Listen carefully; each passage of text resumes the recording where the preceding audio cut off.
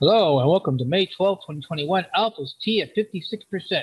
It's a big drop from 70 yesterday, but we are beating the market. Okay, so let's go ahead with our T is 56%. We are still at this last bar at the dipper low here, and we are looking for a up on the right side. And if we get stopped out, okay, like I said, we'll just accept it. It's at $255 at that close there at the bottom of that candle. And 255, we might make a haircut of 175. Depends upon the market makers and what they want to pay me back.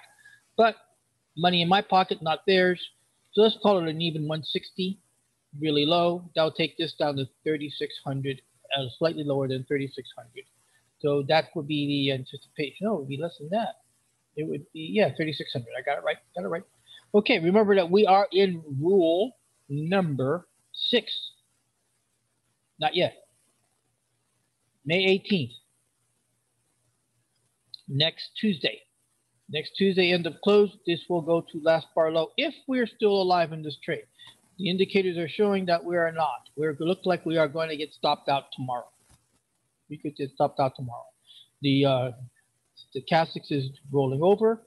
RSI is edging down. The MACD is downtrending. So that is a good indication that we are going to get stopped out tomorrow and pick up another win. And it'll be a profit win. There'll be 25 wins year to date for the alphas and stochastic strategies. In addition, that we are still beating the market, as you saw from the opening title. We are at 23.5, and the SPY is 11.1. We are 2x the SPY. That is pretty cool. Okay, so that takes us down to IAU right here, IAU, and oopsie, trying to do a little trick here with the magnifier. There we go. Okay. So we have now here at AAU, the 60 days will start on the 16th, which is to be on Sunday. So end of day Friday, which is only 2 more days, we are going to go to dipper low, which will take us right here, providing that we don't get into a lower territory here on the right side tomorrow. Again, indicators are showing not. The market will still be in some kind of a sell-off tomorrow. So we'll be looking at that possibility. And again, it will be another, it might be, this one might, this is pretty, this is, well, no. We don't have a dipper low yet. Our stop is still way down here. Yeah, we're still down in the low zone. But we have not crossed our third ratio. We do not have ROI 100. And we do not have less than 60 days. So this is still going to stay here. And then after Friday, we'll be looking at moving the stop into this zone here. All right. That concludes that. If this continues into a downtrend, the dipper low will be here. Be the last dipper low right there. Last dipper low is right here, and then we will be putting the stop right here if this continues into a downtrend, which means therefore we have a possibility we might get stopped out with a loss. Oh, I hate losing money, but it's not going to be a lot. Not going to be a lot. So if it is, it is. And remember, just didn't owe us any money to begin with, so then it'll go to the loss leaders with an ode, and the ode will be very small that we can work on and overcome. That's the important part about risk management. Keeping your losses low. And a lot of people say, well, I want to give it running room. Give it running room, and it's going to run you into the end zone on the other opposite side team, and you're going to lose.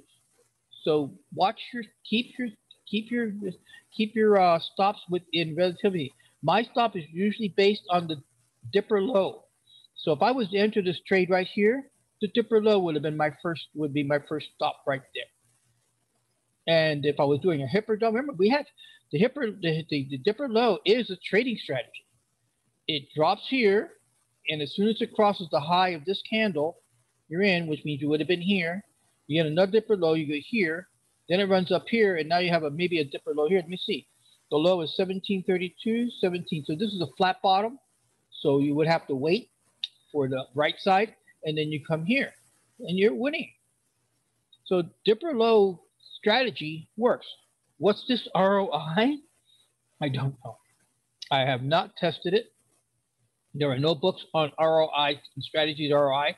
All I can tell you is that the stochastics theory that I'm running currently is running 23.5% year to date. So that is all I can tell you about stochastics. There is another RSI2, which is running in my private reserve, and they're running approximately 12% year to date at this time. So they're almost break even with the S&P-Y.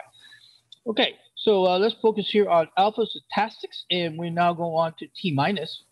And recall that T minus is the thorn on my side because the reason is we got such a bad fill, and because of that bad fill, we're paying the price. It happens, but the bottom line is that T minus is at least in somewhat positive territory. Oh, look at here. Look at here. Remember, now T minus did clear its third ratio, so it is a dipper low. And guess what we got here, guys? We have a dipper low. So today's lesson is adjusting the order ticket. Extremely important. So the low is 134.67. Let's bring the dialog box up into this playing field. So right there is the low. Here is the low, 134.67. I'm going to go to 134.60. So now I come to my notes and I open up my trade notes. This is my trading journal, on screen trading journal. May 12th, third ratio dipper low, and it's now 134.60. And we're going to confirm that one more time. Well, we'll have it's okay here. And oh, I lost the dialog box, so I didn't pin it. Let me go back and do that. Also here in Thinkorswim, you can pin some of your panels so it doesn't disappear. So look, click, click, click, it doesn't disappear. But if I take the pin off and I go click, it disappears. So I come back here, find it again, pin it, and now it stays on screen. And move it out of the way. And now I'm going to go back to zooming in again. And we'll try this one. And we'll do it that way. That's a little bit of a long way, but it works. It works. So let's get to work. So we concluded that the low here is going to be 134.60. I write down to the zeros or the nickels. So I'll give it just a tiny little working room at, well, we are in the minus rate. 165 actually is not bad. Yeah, go ahead and make that 165.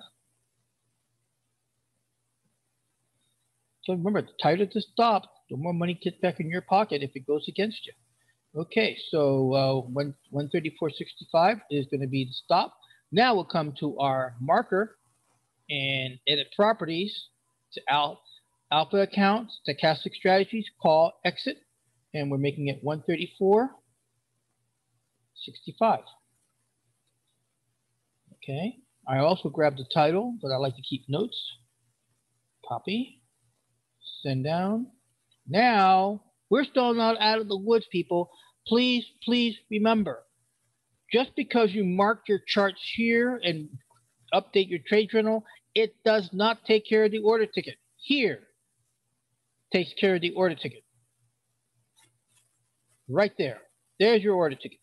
Now we'll go here and right click, come down to cancel order, come to the gear on the far right, come here to the entry point, 134.65. I don't know why Thinkorswim thinks that they have to highlight this and put the plus minus battles in it and then widen this. It's like, you know what, guys? Techie, stop playing with stuff. If it works, leave it alone. Okay, so I rant and rage a little bit.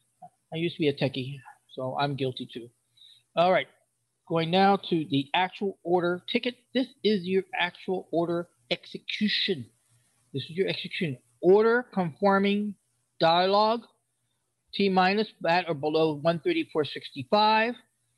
And we're looking at, there's our notes and send.